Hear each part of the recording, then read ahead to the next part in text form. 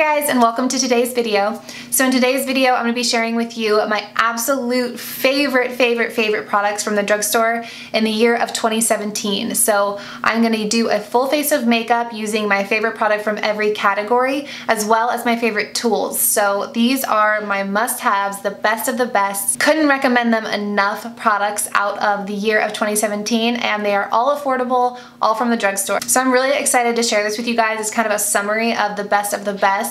But if you guys also want to see a summary of just the best products from the drugstore, so more than one product per category, definitely let me know down in the comments below. But I know for me personally, I'm like, just give me the best of the best. Like, I want to see the best product so I can go buy it right now and not have to sit through a 40-minute video. So if you want to see just the best of the best, in my opinion, then just keep on watching. Okay, so I'm going to go ahead and start with brows. This was a hard one because I feel like most of my favorite brow products launched last year.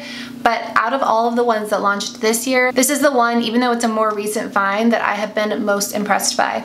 And it is the Maybelline Total Temptation Brow Definer.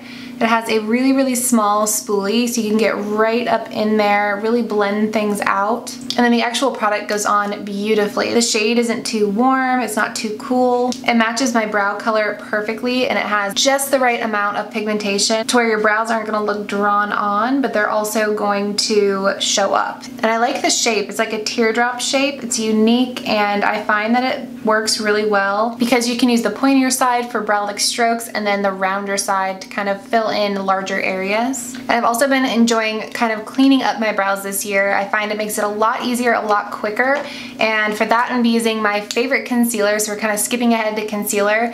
This is my favorite concealer of the year. It's not gonna be a surprise to any of you, but it is the Catrice Liquid Camouflage High Coverage Concealer. I've been so impressed by this concealer. It is such full coverage. It lasts all day long. It doesn't get too shiny on me. It doesn't look cakey. It's everything you want out of a concealer. And the brush I've been loving to clean up underneath my brow bone is the AOA Studio E112 brush. This has been one of my favorite brushes this year. Alright, next up is primer, and my favorite primer of the year has been the Catrice Prime and Fine Pore Refining Anti-Shine Mattifying Base. This is one of the only primers that I've found that actually makes a difference on controlling shine. So I just apply this in my T-zone, anywhere where I get really shiny, and this will just help keep my oils at bay. And then foundation. Again, this will not be a surprise. I think most of you could probably guess my favorite foundation. It is the No. 7 Beautifully Matte Foundation. I love this stuff. I love this stuff. I love this stuff. It's matte without looking flat. Your skin still looks like skin, but you don't get too shiny.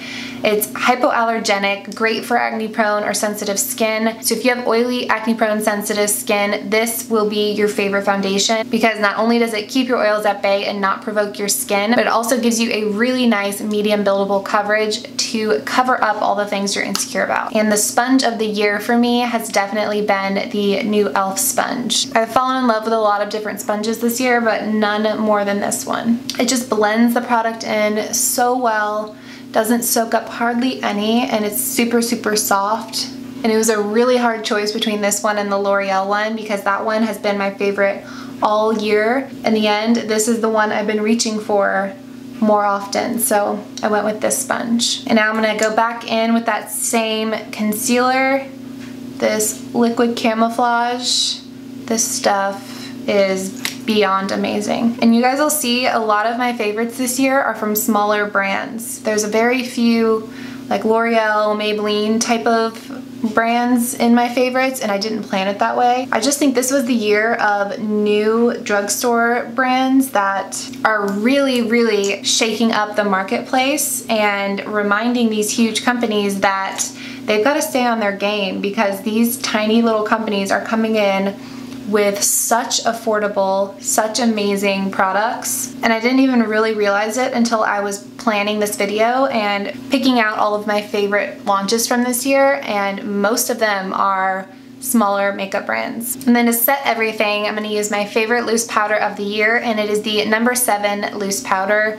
I absolutely love this stuff, but I will say this year was a good year for loose powders. At the drugstore, for a while at the drugstore, we didn't really have very many options, but this year so much came out. Ooh, it picked up a lot.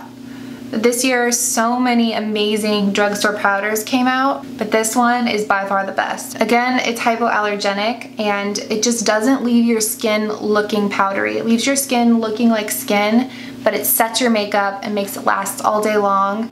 This is safe for oily skin, for dry skin, and anyone that doesn't like that super, super powdery look. All right, next up for contour, I'm gonna be using my favorite contour product of the year, and it is the Catrice Prime and Fine Professional Contouring Palette.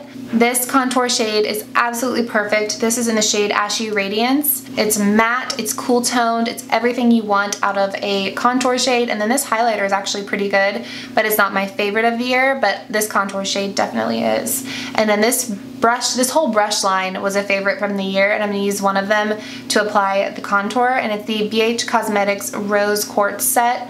This was such an amazing buy. I got it on sale, and I reach for these brushes more than any other brushes now. They're such high quality. I've washed them several times and there's no difference. They don't start shedding, they don't start changing shape, they just bounce right back. And for such an affordable brush line, that's really impressive. All right, now for blush, I'm gonna be using one of these new Wet n Wild brushes. They don't have numbers on them or anything, but this is like a small powder brush, perfect for applying blush. And my favorite blush of the year is this one. This is the Essence Satin Touch Blush in the shade Satin Coral. This color is just gorgeous. The pigment is the perfect amount, not too pigmented, but pigmented enough. It's Essence, so it's just beyond affordable. And I think in a blind test between this and high-end blushes, you would not be able to tell the difference between this and a $40 blush. All right, now for highlighter, no surprises here. The Flower Beauty Strobing Palette. This thing, if you don't own this, I'm sorry, you need it. Trust me, you need this in your life. I can't rave about this highlighting palette enough. It is just the best highlighter at the drugstore, period, hands down. And if I put this up against any of my high-end highlighters, it performs just as well, if not better. It's so finely milled, there's zero glitter. It just gives your cheeks that wet look. It's absolutely stunning. And this shade specifically, I can't get enough of. And I'm gonna apply it using this BH Cosmetics brush that really just fluffs it out and blends it out for you. But it's dense enough to really pack it on if you want to. Okay, next up for eyeshadow. My favorite eyeshadow, standout. This one was probably the easiest one to pick out of everything else that I'm gonna mention.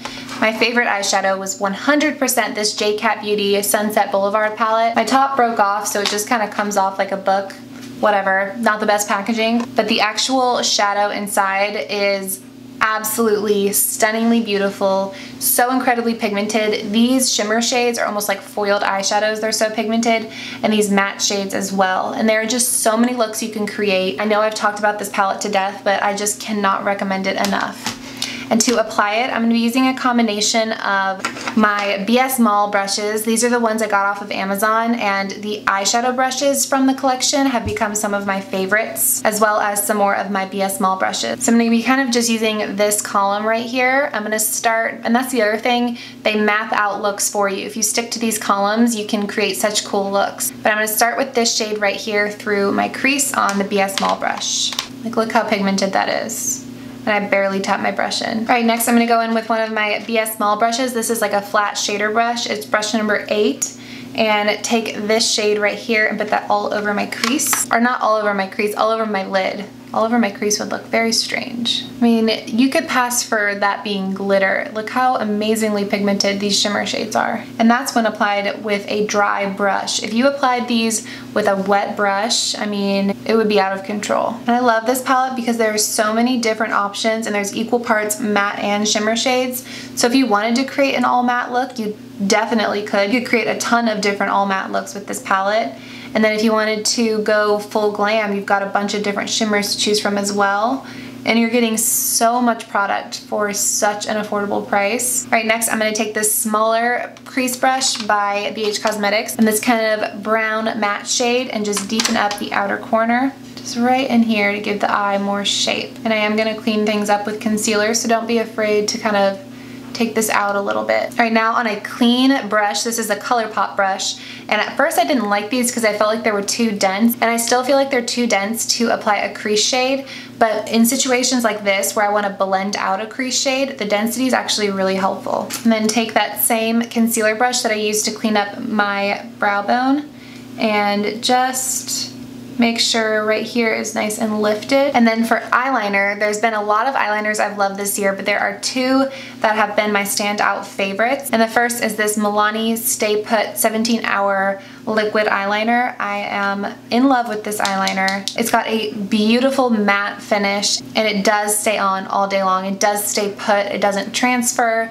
It doesn't budge. It doesn't smudge. It is just a very, very durable eyeliner that you can really trust to stay in its place all day long. All right, and then for mascara, I'm gonna be using my favorite Voluminous Lash Paradise by L'Oreal. This is one of those products that deserves all of the hype that it gets. I know on YouTube, there are sometimes products that everyone talks about, everyone raves about, and then you try it and you're like, what's the big deal? I've definitely felt that way before, but this is one of those products that lives up to it and then some. All right, and for my lower lash line, I'm gonna use my favorite waterline eyeliner by far, and it's the Essence Gel Eyeliner Pencil, waterproof. I think all of you probably saw this coming. I pretty much use this in every video. And then I'm going to take one of those Wet n Wild brushes from their new collection and use the lighter matte color that I used first and take that along my lower lash line. All right, and for lips, I'm gonna use my favorite lip liner. This is the Wet n Wild Perfect Pout Gel Lip Liner in Bear to Comment. Again, I probably use this in every video. I am obsessed with this lip liner. It goes on like gel, it just glides on, but then it just stays put and keeps your lipstick in place. And then I had trouble coming up with like a lipstick or lip color that I loved the most out of this year, and I just went back and thought about what have I worn like on a daily basis in my everyday life, and when I really thought about it, it was this one. It's the Ulta Beauty Matte Liquid Lipstick. This was part of the Melissa Michelle palette, and I just love this color. I love this formula. Everything about this lipstick is just amazing. The packaging with rose gold. So this is definitely the lipstick I've reached for the most out of this year. And that is everything. Those are all of my very, very favorite products out of the year of 2017 from the drugstore. I absolutely can't live without these products and these tools. So I really hope you guys enjoyed this video. Definitely give it a thumbs up if you do, and I will see you guys in my next one. Bye.